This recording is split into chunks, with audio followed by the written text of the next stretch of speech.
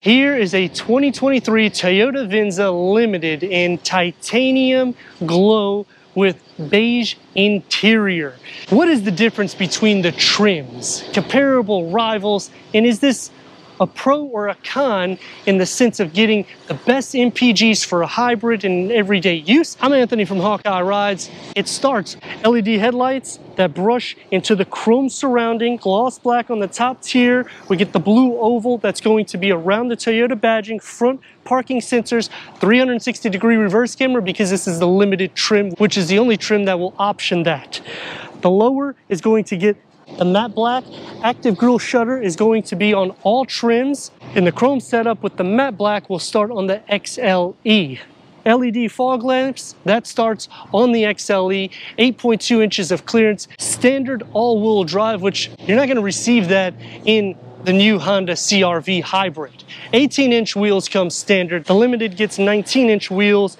The matte black that's going to surround the lower skirt, that's going to be standard on all trims. Toyota Safety Sense 2.5 Plus, which will include the pre-collision, pedestrian detection, full speed range, dynamic radar cruise control with lane departure and steering assist, automatic high beams, roadside assist, and lane tracing assist, blind spot monitoring, and LED fog lights that's going to be on the power folding side view mirrors. And all trims will have the 2.5-liter four-cylinder hybrid engine with 219 horsepower and 176 pound-feet of torque paired to an eCVT transmission, achieving 40 mpgs for the city and 37 mpgs for the highway. This is going to have more horsepower than the CR-V because that's at 190 horsepower.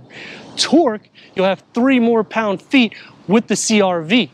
The CR-V is going to have better MPGs for the city, but less MPGs for the highways. So it really just depends on whether you want a Lexus exterior styling or you want to go to a Honda. Now, towing is going to be better in the Honda. It's not necessarily recommended for the Venza. Dual exhaust outlet, so it looks more sporty and athletic. Rear parking sensors. The light bar starts on the XLE LED. Standard LED brake lights, and I like the futuristic style that they project because that is a similar twist to the new BZ4X. Power liftgate. Cargo starts at 28.1 cubic feet. Underneath the floor, we get a spare tire. Split fold the rear bench if you're tall like me in the back at a 40-60 split, increasing cargo to 55.1 cubic feet. We have a dual exhaust setup for this hybrid. Let's go inside, start it up so you can hear that exhaust noise.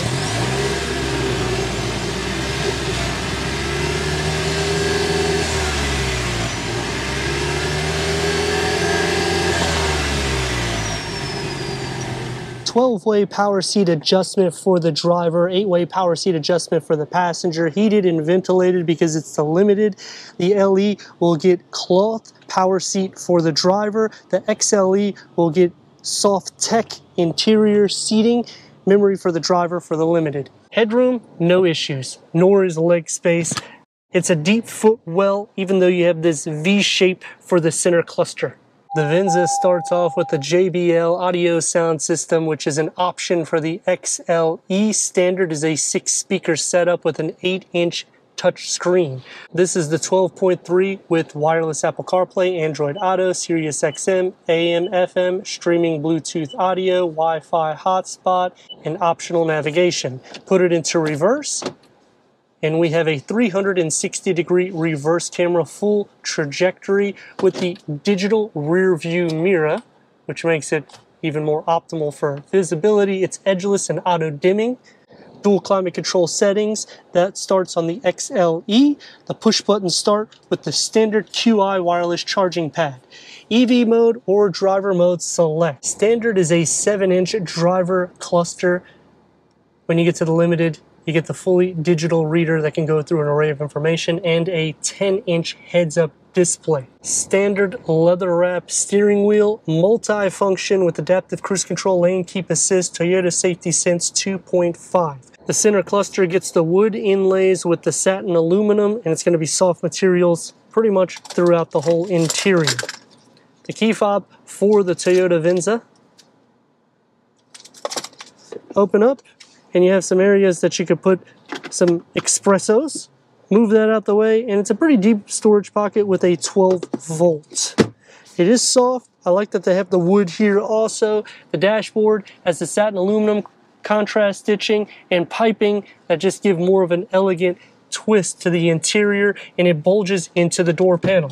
It's all soft materials, like I was saying, even in the center, except for the wood. One touch up and down for all the windows. The storage pocket has a beverage holder carved out, and you can fit a total of 8 cup and bottles throughout the interior.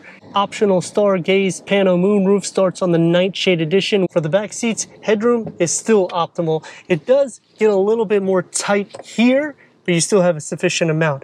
Leg space, the same thing. You're not gonna have any issues at all, even if you're tall. Storage behind both of the front seats, air vents in the center, 2 USB ports. This is pushed back a little bit. It's soft with some more cup holders. The door panels have the same configuration as the front, so it's all soft materials in an area that you can fit 1 beverage. Sliding over into the center, the floor is not completely flat. The rails are pushed up, so feet space will be shared, butt and shoulder space is not really that bad, and head space is still optimal. 2.5 liter with 219 horsepower. We have it in sport mode to see what 176 pound-feet of torque looks like. Here it is.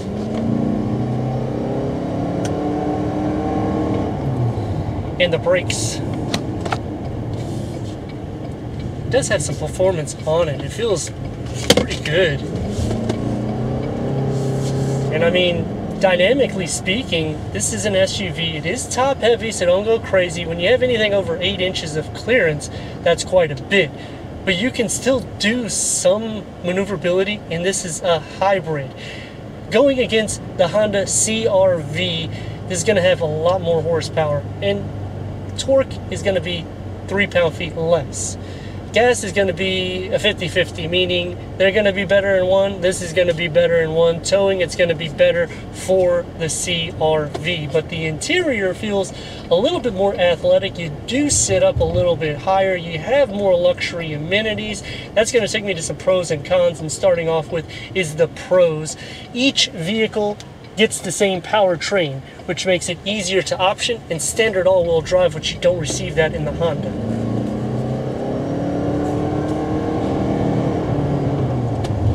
You're going to hear the hybrid engine when you give it full gas. We're going to throw it into normal. We'll just put it into eco mode to see if there's any weight that's added to the pedal. The steering is also light. Some other pros, you can still option features on the vehicle. When you start getting to the XLE, it's kind of a sweet spot underneath the Nightshade Edition, because you can still get a lot of the features in which you receive on that tier.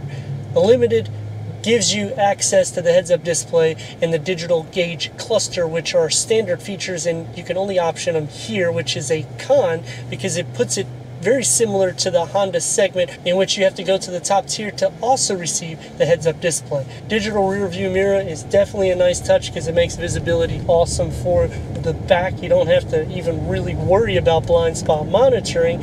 And the front will have a little bit longer of an overhang than the CR-V, but it's not something that's displeasing because of the way the seat is designed here. On the CR-V, I feel it looks a little bit more athletic looking through the front windscreen. Here is going to be more of a luxury or Lexus look. That's going to take me to some cons. The center cluster, it's more soft materials, but it's pushed back more. So if you are shorter than me, it will become an issue where you're only using it for your elbows. Turn radius at a stop point. We're going to take it a little slow because it does drift just a touch into the third lane, but not so much as you're noticing. And let's rock and roll for a second.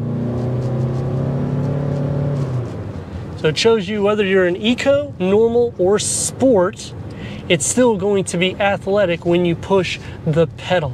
Another con is you can't tow, or it's not really recommended to tow with the Venza, whereas the CR-V you can tow up to 1,000 pounds on the hybrid trim. I like the digital rear view mirror, but where the camera is placed, it's so much higher up that even trucks, I can't see their wheels. I see the bottom of their bumpers. So just maybe configuring that a little bit better. This center cluster loses a little bit of real estate because they're trying to make it look more futuristic and cool, but it would be more usable if it was just a little bit more open. And another con would be to turn up and down the climate control. You have to either push it one by one by one, or if you hold it, it goes kind of slow upwards. You can't really slide it where it's going to go super fast. Overall craftsmanship and materials that's used is better in the interior of this than the CR-V.